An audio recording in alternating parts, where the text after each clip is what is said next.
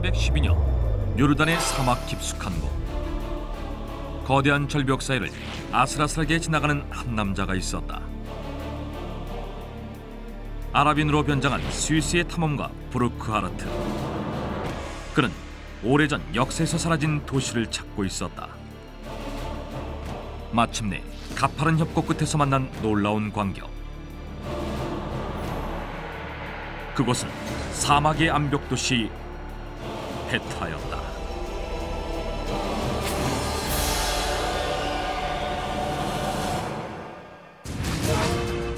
요르단의 수도 암만에서 서남쪽으로 150km 지점에 위치한 페트라.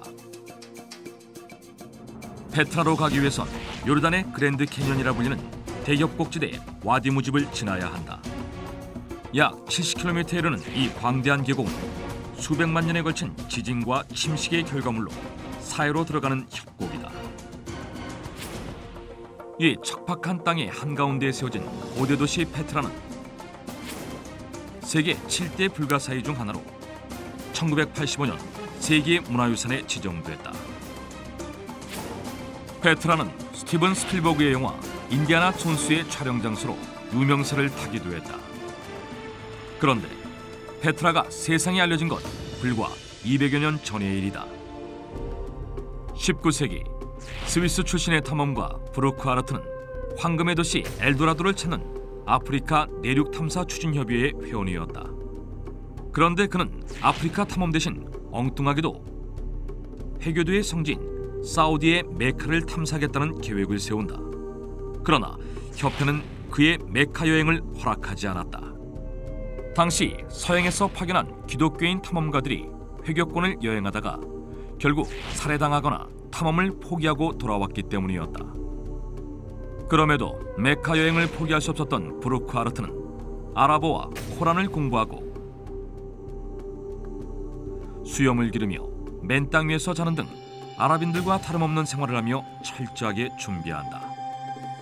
회교도를 가장한 기독교인이라는 사실이 탄로가 나는 건 곧 죽음을 의미하기 때문이었다. 그 열성에 감탄한 협회는 마침내 이슬람 국가를 탐험하는 임무를 맡겼다. 그 누구도 스위스계 유럽인임을 알아채지 못할 정도로 완벽한 아랍인이 된 브루크하르트는 1812년 팔레스타인 지역을 가로지르던 중 상인들에게서 고대 도시 페트라에 대해 듣게 된다. 그는 여정을 받고 페트라를 찾는 일에 몰입하기 시작했다. 그러나 페트라를 찾는 일은 쉽지 않았다. 외부에서는 입구조차 잘 안 보이는 거대한 절벽 암석으로 가려져 있었기 때문이었다. 페트라로 들어가는 유일한 통로인 이 길은 폭 2m, 길이 1.2km에 이르는 절벽 사이에 있으며 협곡이라는 뜻의 아랍어 시크라고 불린다. 지각 변동으로 찢긴 바위 틈새가 좁고 험한 길을 만든 덕분에 페트라는 천혜의 요새가 된 것이다. 드디어 페트라로 들어가는 긴 협곡 시크를 완전히 통과했을 때 브루크하르트는 눈앞에 펼쳐진 광경을 보고 깜짝 놀라고 만다.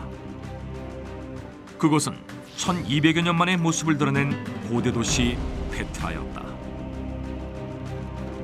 좁고 깊은 골짜기를 따라 형성된 암벽도시 페트라는 주거시설, 목욕탕, 극장, 시장, 무덤, 상수도 시설까지 완벽하게 갖춰진 인구 3만 명이 거주하던 고대 도시였다.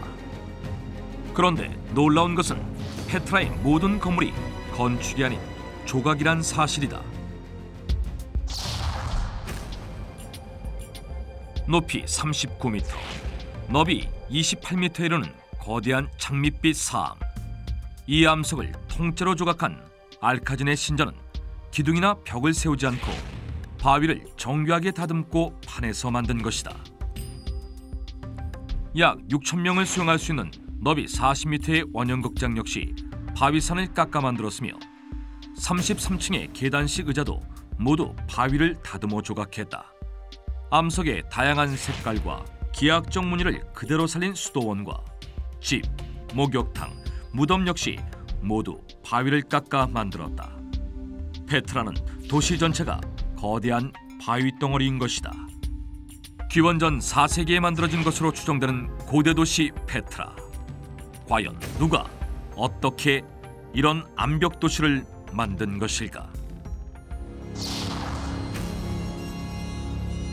2000여 년 전, 당시 그리스와 이집트에선 향료의 수요가 매우 높아 교역량이 폭발적으로 증가하고 있었다. 상인들은 향료 무역에 적극적으로 나섰는데, 그중 아랍계 유목민인 나바테아인들은 사막에서 상인 활동을 하며 아라비아 일대의 무역에 지배권을 행사하고 있었다. 그들은 아라비아 남부의 향료나 인도의 후추 등을 아라비아 북부로 운송하던 강력한 상인 집단이었다. 활발한 무역 활동으로 시리아와 이라크 서부까지 세력을 확장한 나바테아인들은 사막 한가운데 있는 바위 틈새에 도시를 건설한다. 유럽 대륙과 아프리카 대륙을 연결하는 지역이자 상인들이 반드시 지나야 하는 교육의 중심지에 만든 요새 도시 페트라였다. 사막을 건너 다녀야 하는 상인들에게 가장 중요한 정보는 모래바람을 피할 수 있고 물을 얻을 수 있는 곳이었다. 사막 한가운데 있는 도시 페트라는 척박한 사막에서 만난 오아시스였고, 난폭한 도적이나 짐승들로부터 보호받을 수 있는 안전지대였던 것이다. 때문에 사막 여행으로 지친 상인들은 모두 페트라를 거쳐갈 수밖에 없었다. 그러나 공짜는 아니었다. 나바테아인들은 페트라를 거쳐가는 상인들에게 통행세를 징수했다.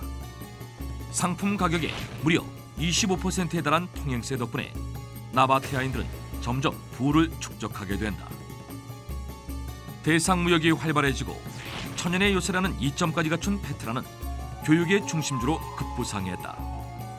그런데 무역을 하는 유목민족 나바테아인들이 어떻게 암벽에 도시를 만드는 기술을 가질 수 있었을까?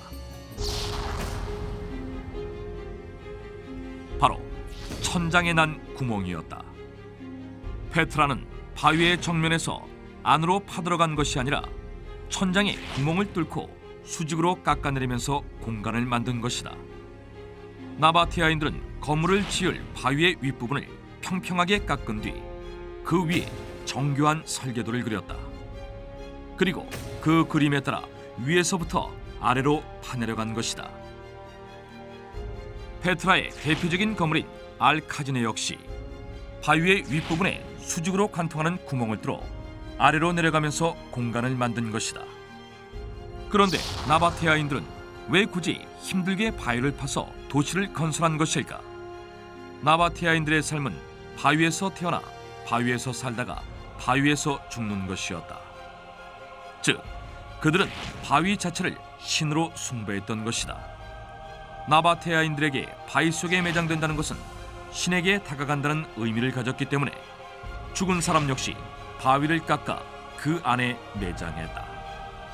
일일이 바위를 조각해 만든 페트라의 건물은 현재까지 발굴된 것만 800여 개에 달하지만 이것은 페트라 전체의 4분의 1에 불과하다고 한다.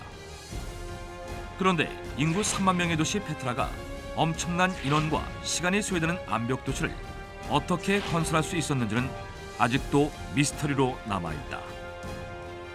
나바테아인들은 건축에 대한 기록을 남기지 않았기 때문이다. 일부 학자들은 페트라를 짓기 위해 이집트가 도움을 줬을 거란 추측도 하고 있다.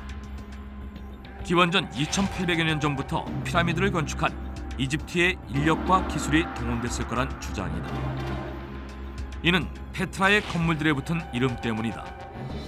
신전 알카지네는 보물 창고라는 뜻의 아랍어인데 이집트의 파라오가 알카지네에 보물을 숨겨뒀다는 이야기에 근원한다.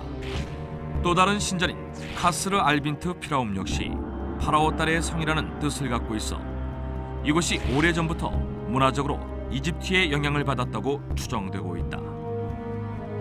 실제로 페트라의 한복판에 있는 바로의 궁전은 이집트의 건축 양식인 거대한 탑문을 갖고 있으며 이 건물은 이집트의 파라오가 시집간 딸을 위해 지은 것으로 알려져 있다. 그러나 페트라가 정확히 어떤 과정으로 지어졌는지는 현재까지 밝혀지지 않고 있다. 사막 속의 암벽 도시 페트라. 그런데 또 하나의 미스터리는 풀 한 폭이 나지 않는 황량한 땅에서 3만 명의 사람들이 마실 식수를 어떻게 공급했냐는 것이다. 페트라는 연중 강수량이 10에서 15cm밖에 안 될 정도로 물이 부족한 지역이기 때문이다. 그 비밀은 도시 곳곳을 연결한 수로였다. 나바테아인들은 바위를 오목하게 깎아 빗물 저장고를 만들고 먼 곳의 샘에서 물을 끌어들였는데 대략 반경 25km 이내의 모든 샘들이 페트라의 수원으로 사용됐을 것으로 추측되고 있다. 이렇게 모인 물은 실핏줄처럼 복잡한 수로를 거쳐 최종적으로 각 가정의 부엌까지 이어지는 것이다. 완벽한 수로 시스템과 암벽으로 둘러싸인 견고한 도시는 페트라가 짧은 시간 내에 비약적인 발전을 이룰 수 있었던 비밀이었다. 천연 요새인 바이툼에서 강력한 왕국을 유지했던 페트라는 2세기로 접어들면서 역사적 전환점을 맞는다. 당시 대제국을 건설 중인 로마에게 페트라는 눈의 가시 같은 존재였던 것이다. 험단 바위로 둘러싸인 천연의 요새 페트라는 난공불락이었다. 교착 상태에 빠진 로마는 무력이 아닌 새로운 방법을 생각해낸다. 바로 페트라의 젖줄인 수로를 차단하는 것이다. 혹독한 식수난을 겪게 된 페트라는 결국 서기 106년 로마의 트라야누스 황제에게 점령당한다. 그런데 페트라엔 또 다른 운명이 기다리고 있었다. 서기 363년과 551년 두 차례에 걸쳐 치명적인 지진이 발생한 것이었다. 강력한 지진은 도시의 대부분을 폐허로 만들어버렸다. 전염병이 돌고 수자원마저 고갈되자 주민들은 페트라를 떠나기 시작했다. 페트라는 서서히 폐허가 된 채 사막 한가운데에 버려진 도시가 됐다. 페트라의 마지막 기록은 6세기경에 파피루스 뭉쳐서 찾아볼 수 있다. 요르단의 아크루 동양연구소에 보관되어 있는 고대 파피루스에는 상류층이었던 데오도쿠스 가문의 7대에 걸친 기록이 있는데 582년까지의 혼례 기록을 끝으로 더 이상 페트라에 대한 기록은 남아있지 않다. 파피루스에는 6세기경 페트라 상류층의 일상생활이 적혀있어 내용이 모두 해석되며 많은 부분이 알려질 것으로 기대되고 있다. 페트라는 아직 80% 이상이 모래 속에 묻혀있는 것으로 추정된다. 완벽한 암벽도시 페트라를 세운 나바테아인의 역사 역시 현재까지 미스터리로 남아있다. 메마른 사막에 꽃을 피운 천혜의 요새 페트라. 그 비밀을 풀기 위한 노력은 현재 진행 중이다.